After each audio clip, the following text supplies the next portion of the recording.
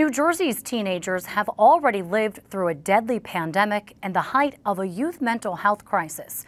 So it's time, according to a new law spearheaded by Republican Senator John Bramnick, for schools to better support them. New guidelines now make New Jersey the first in the nation to require grief instruction, teaching students about grief, loss, and how to cope. Senior correspondent Briana Vannozzi reports.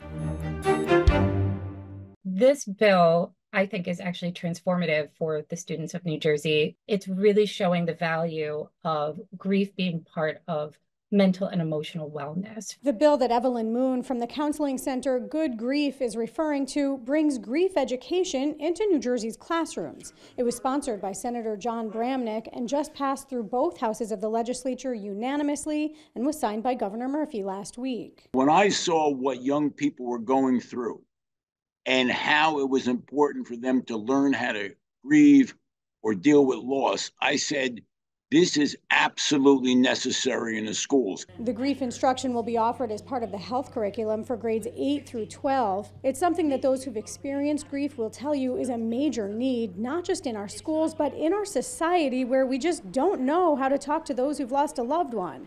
Especially for young people, it can lead to dangerous isolation. Damika Jennings-Johnson experienced it when she lost her 25-year-old son, Jerome, who she called Romy, in 2015. Not that people intentionally like ostracized, but they don't know what to say. It's an awkward moment.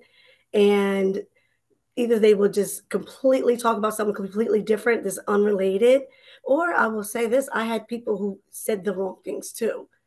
He's in a better place, or you have other children, just focus on them. So those are the things that for me were heartbreaking to hear. Because of her own pain, Jennings-Johnson said she struggled to support her 3 younger kids who were 18, 15, and 13 when Romy died.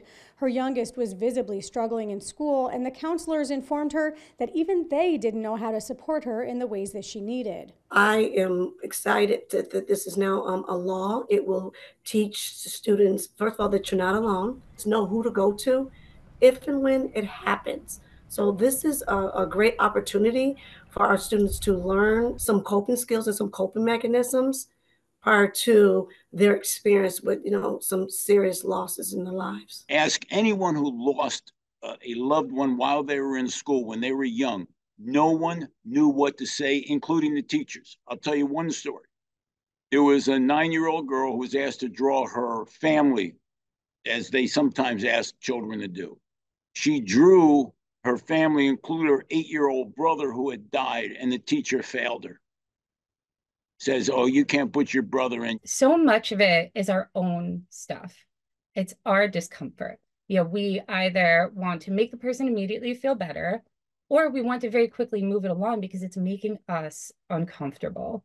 We don't know what to say. We don't know how to hold space for this. Good Grief has already developed a training program for schools that helps those who are suffering and teaches those around them how to help. There's nothing you could do that can fix it for them in that moment, but you can give them your presence, your time, your attention, your listening, your empathy.